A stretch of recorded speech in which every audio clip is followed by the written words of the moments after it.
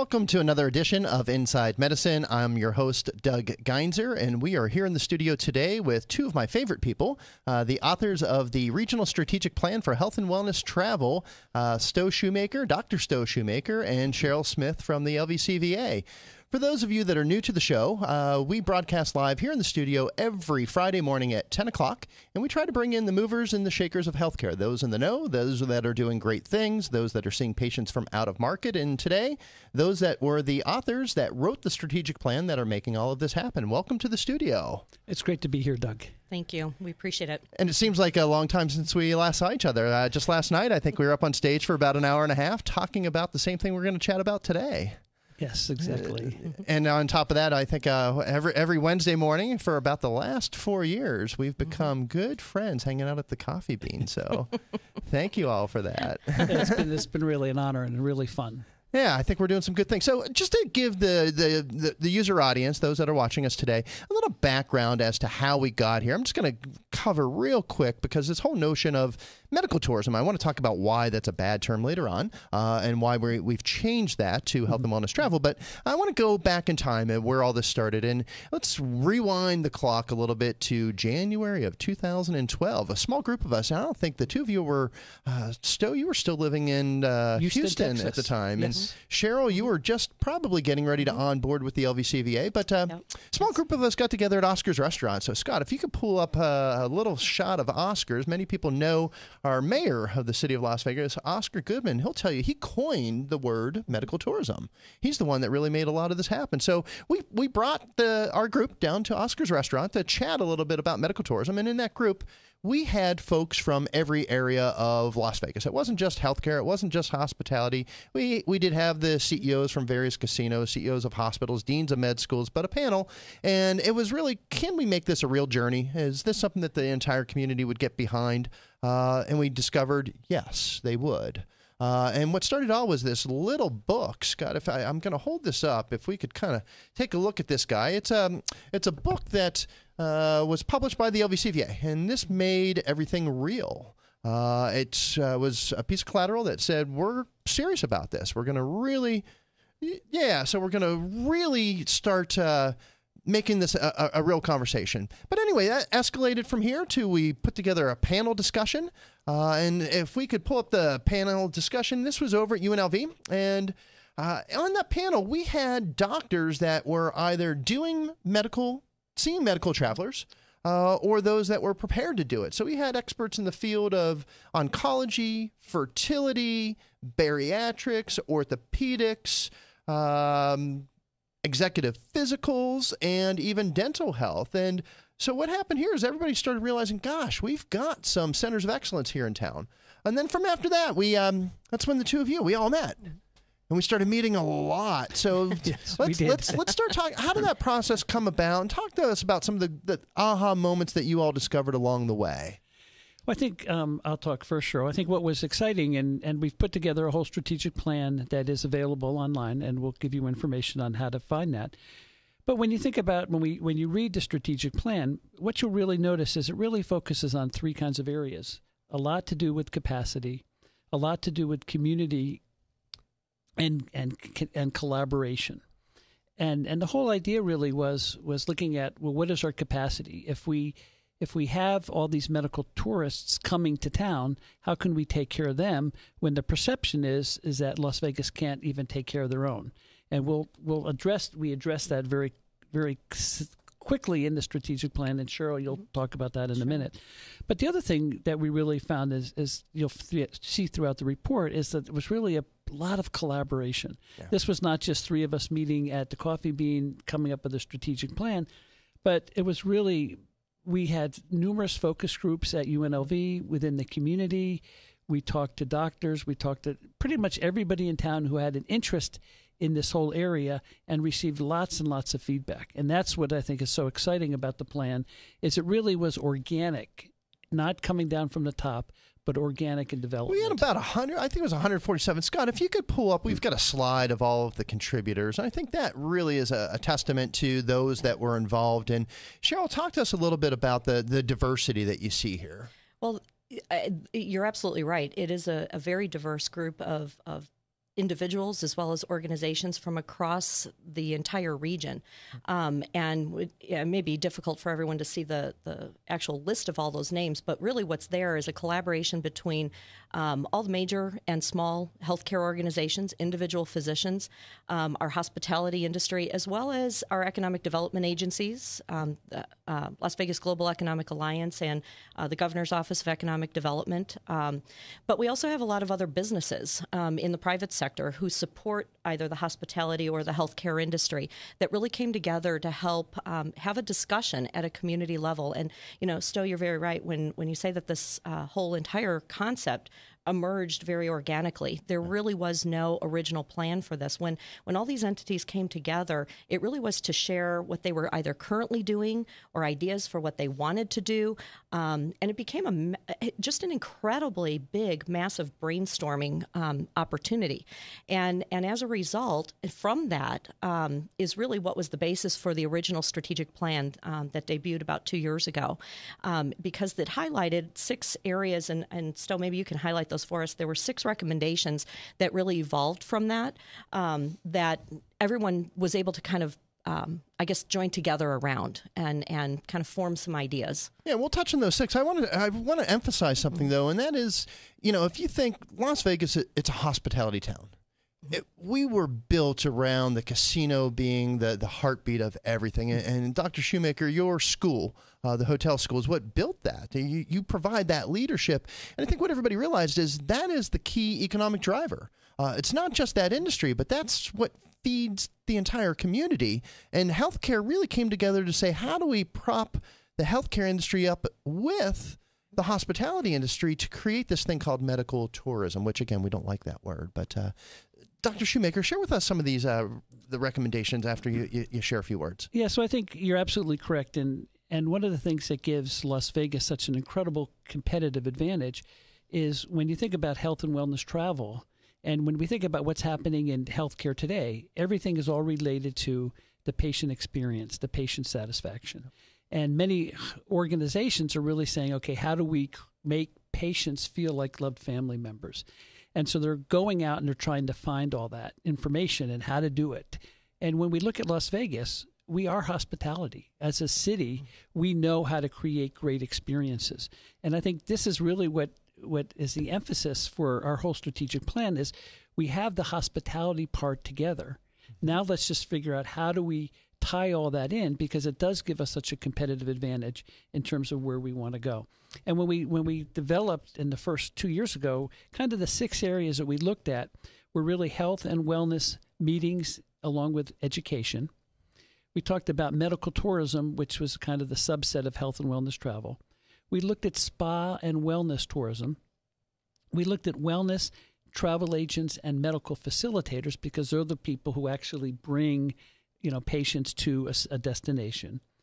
We also looked at this whole issue of packaging and the bundling of services, which is so critical in terms of payments. And when we look at Las Vegas, we understand bundling. Yeah, that's what we better than anybody. Better than anybody. And then the other issue was really this whole area of clinical trials. Mm-hmm. And when we talk about clinical trials, the critical issue is how do we get a diverse population? Yeah. And if you've ever, when you're in Las Vegas, if you ever go through the MGM or some of the casinos, you always see the major networks that test all their TV shows here in Las Vegas because they have that diversity of population. Absolutely. And we take that same thing and apply it to clinical trials. It's really exciting. So those were our 6 realistic goals that we thought we could focus on. And we ran it. Let's be honest with ourselves. When we were writing this plan, we ran into some challenges, some aha moments of, wow, we've got to fix a few things if we really want this to succeed. And I think those were wrapped around capacity. They're wrapped around connections. And talk to capacity-wise, Cheryl, you're from the LVCVA, so you manage the brand of Las Vegas, and you're responsible for people coming here. Tell us a little bit about the populations that come here, the volumes, and how many people, and why that's important to this plan. Well, just last year alone, we had over 42 million visitors that passed through our city. And that's a combination of both leisure travelers as well as conference and trade show delegates. But when you think about visitors and people who are traveling to a destination for medical care, I can remember us having the conversation, the what if conversation. What if a plane an airplane filled with medical travelers were to arrive at McCarran Airport, all expecting to have medical procedures done that day, could our medical system, could our local healthcare economy actually be able to service that volume of population and at a moment's notice, in addition to servicing the local community, as well as the visitors who are already here, who might require some emerging health care? So obviously that's not the situation. That's not what happens every day, but it was a what-if scenario that caused us all to really sit back and kind of think, about our capacity. And if we really pursued the development of medical tourism the way we originally were thinking about it, would it overwhelm our local healthcare delivery system in total? And that's a conversation that I remember we shared with a lot of the other hospitals and other medical providers in the community, and we talked to a lot of physicians and certainly all the hospital administrators, as well as the healthcare academics in our community as well. And from that, we really learned a lot, including we needed some more capacity. We needed to build some infrastructure. We also needed to essentially course correct some things in our local healthcare delivery system, as well as on the hospitality side, who could service medical travelers. So we started to get into that foundational, what do we need to do at the foundational level before we could really build upon marketing and advertising. And, some things that I'd like to maybe touch on that, frankly, we didn't necessarily have a direct hand in, but certainly the Governor's Office of Economic Development and the LVGEA were instrumental in helping, I think, all of us come together. Graduate medical education, we discovered Gigantic. that, absolutely. If we discovered we're going to really actively promote the destination for health and wellness travel, we needed more medical providers. We need more doctors. Well, where do you get those from?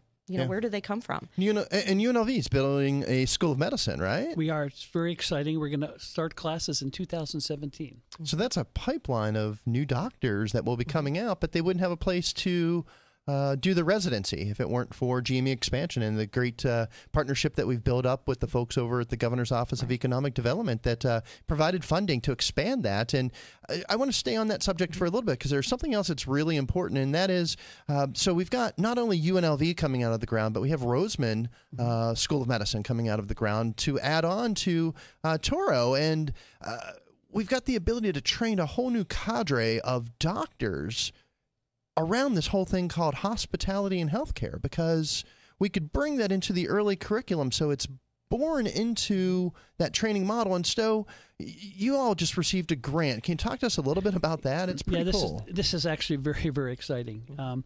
United Health gave UNLV and the medical school about a $3 million grant to really look at hospitality and healthcare and all of that related to how do we train the future doctors. So some of that money has come to the hospitality program, and we're working very closely with the medical school, one, on helping them with curriculum to talk about the patient-doctor relationship, but also to talk about the whole process as UNLV begins to take over some of the clinics from UNR Medical School. We're really beginning to look at, well, how should those clinics be designed? How do we create in hospitality? We talk a lot about the service-scape, the atmospherics, the design, the layout. How do we change that to improve all the patient flow? Sure. So unlike most medical schools that are very traditional, because we're a brand new school, we're putting this hospitality curriculum right in early on to all the doctors. And this is what we think is so exciting. And you've got a conference coming up in November, I believe, and talk to us a little bit about that. So this is our second annual conference on hospitality and healthcare. Mm-hmm. And the whole idea is that, as hospitals look more to improve the patient experience, to make the patient feel like a loved family member, the real question is, well, how do you do that? Mm-hmm. Right? What are some of the lessons that we've learned in hospitality that can be translated into healthcare? Yep. What are some theoretical frameworks that we use all the time in hospitality? How can we then use that in healthcare? But the other thing is that healthcare also does some amazing things. And so the idea is not for us in hospitality to tell healthcare how to do things, but let's get a group of people on both sides of the fence to sort of say, okay, what are the things we're doing that creates a great experience, and how do we learn from each other? Yep. So we're very excited about this conference. The first annual conference, we had probably almost like 200 people. Wow. And we're looking even for a bigger this year. That's great. So, and again, this is a form of collaboration. It's bringing two industries together. And this is really part of the first recommendation in this, and that's medical meetings. Although this is geared more towards the local, along the way, we discovered we've got this great set of assets in Las Vegas of this meeting space. So, Cheryl, your group, you're responsible for filling all of this meeting space. Tell us a little bit about medical meetings, how that fits into the plan, and some of the stuff that you've been working on over the last 2 years to really optimize that more. Well, of all the meetings, conventions, and trade shows that come to Las Vegas, a significant number of them are healthcare related. They're either professional associations or they could be corporate meetings, but there's some sort of continuing medical education that is associated with all of those, almost all of those. And what we discovered was that there was an opportunity to actually share the volume and the individual conferences that were coming here and share that information through Las Vegas Heals, actually, and through your newsletter with our local medical community and our local providers. There's no reason why our local medical community can't take advantage of participating in many of those conferences that pass right through our city. But similarly, for the meeting planners themselves, for what we call our clients, it becomes a value-added service for them to be able to share their conference with an expanded audience in the city that they're hosting their meeting in. But from that, there's been plenty of other takeaways that we've been able to discover is that, aside from the actual continuing education meetings that come here, there's other types of health industry-related shows. And many of them support the healthcare insurance industry. They support the healthcare payer market and provides buyers other of opportunities. healthcare. Absolutely. Yeah. And provides additional opportunities that our local providers who are interested in learning or discovering new markets or promoting their medical travel services, it gives them another channel through which to be able to promote what they do and to market what they do. How many of these business delegates come here every year? Oh, there's tens of thousands. Yeah, but I've heard the number of like 6 million business delegates come here for meetings, and they're potential patients as well because they're coming here regularly. Mm-hmm. Absolutely. Ironically, I can tell you that there's actually a couple of dentists in town, in particular, that see many people who come here to participate in a non-healthcare related show, but they participate in MAGIC. Which is a fashion industry trade show. And these business delegates come here for their dental appointments because they are on the road so much traveling for their own business purposes. They don't know when they're going to be back home for their dental visit, but ironically, they know exactly when they're going to be in Las Vegas twice a year. It's nice to tie your executive health to that. So let's move on because we've got a short program here. I want to talk about another area that we found in the plan is traditional medical tourism. So let's do two things with this one. Let's first, why is this plan different than medical tourism, and what did you all classify as this medical tourism part of this plan? I know it's a little bit contradictory, but... Well, so, when the traditional view of medical tourism, what we found in doing all the research before we actually started, doing all the focus groups was everybody thought about medical tourism as going to a destination because it was cheaper. Mm-hmm. You could find, get a heart transplant cheaper in some country than you could in your own town. And so the big emphasis on medical tourism was go find the cheapest place, lowest cost producer for medical tourism. And we realized pretty early on that was not our model, that we could never be the lowest cost producer. Nor should we. Nor should we be the lowest cost producer. And I think that the thing that really was so surprising for me, having moved back to Las Vegas and the perception that we didn't have expertise in healthcare in Las Vegas. But when we started to look at medical tourism, people coming here for procedures, and one of the big markets that we found was that people in Canada. Yeah. Because of the accessibility, it takes so long to get procedures.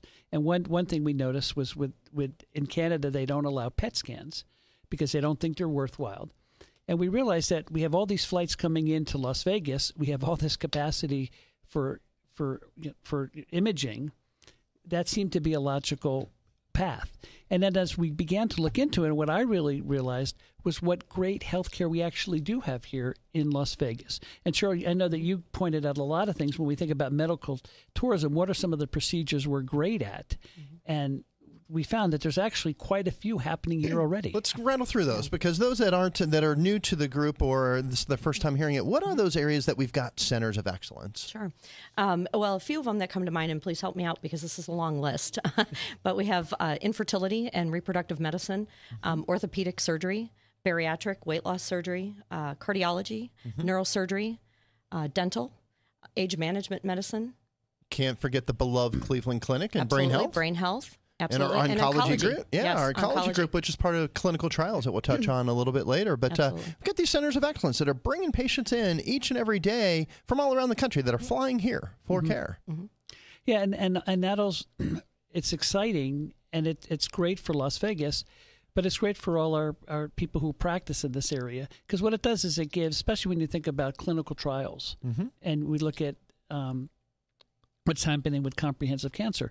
We do have so many different visitors coming here. And as Cheryl mentioned earlier, maybe it was you, Doug, when we're traveling on business, we always seem to have time to get things done that we don't in our regular life. Yes, we do. And it becomes a natural thing to plan your dental around when you're coming to a meeting, because the meetings are fixed and it's easy to do that. And because we have such incredible accessibility to Las Vegas, when you look at all the flights that come in from all around the country and around the world into Las Vegas, it really makes it so that this idea of people coming to Las Vegas for a certain procedure, it suddenly makes a lot more sense when you look at the accessibility to getting into Vegas and getting out of Vegas. Yeah. And then even after your procedure, one of the things that made, we often joke about what happens in Vegas stays in Vegas. But with medical procedures, that's often something people don't want to know, that they went to have teeth whitening. It's a private matter. It's a private matter. Well, that even reminds me, one of the areas of specialty that we kind of missed in the list was plastic surgery and cosmetic surgery. We know how to keep our population looking good in Las Vegas. We do. So I want to move on, because, again, I wanted to defeat we don't like this word medical tourism. We went with health and wellness travel.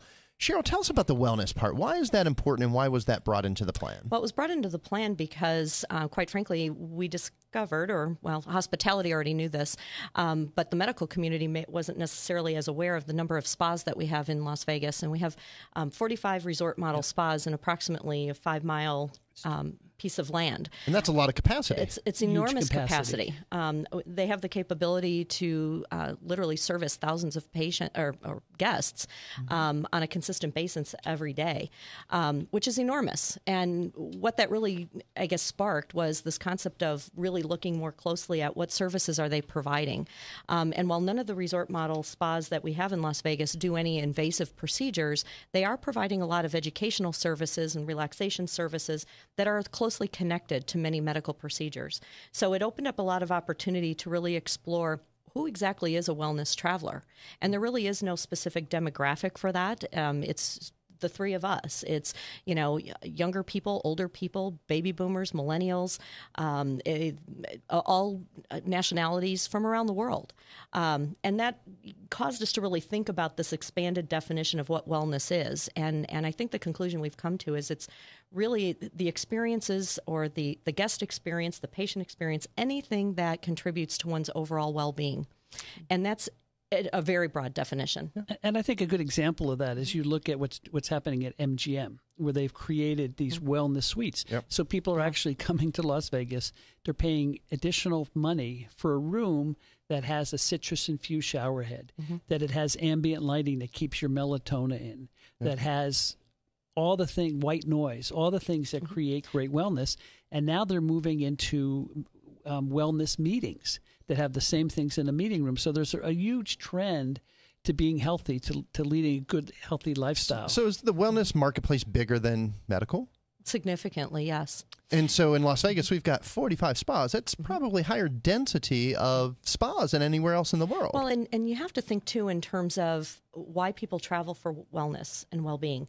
When you think of Las Vegas, you have to remember the number of marathons that we host here. These are healthy travelers who are coming here to participate in marathons, Rock and Roll Marathon, Tough Mudder, Ironman, Ironwoman.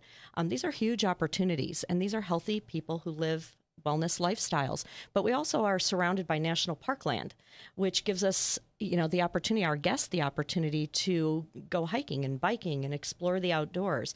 These are also wellness travelers. And, I often joke about the connection between outdoor space and relaxation services as the rough it experiences and then the buffet experiences.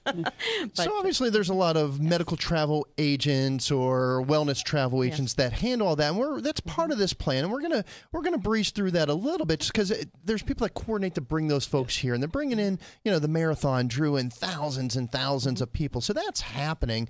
But let's get back to the medical procedure side. There's this thing called bundled services or this global payment model. Why is that important to medical travel? And what are we doing here in Las Vegas that's unique?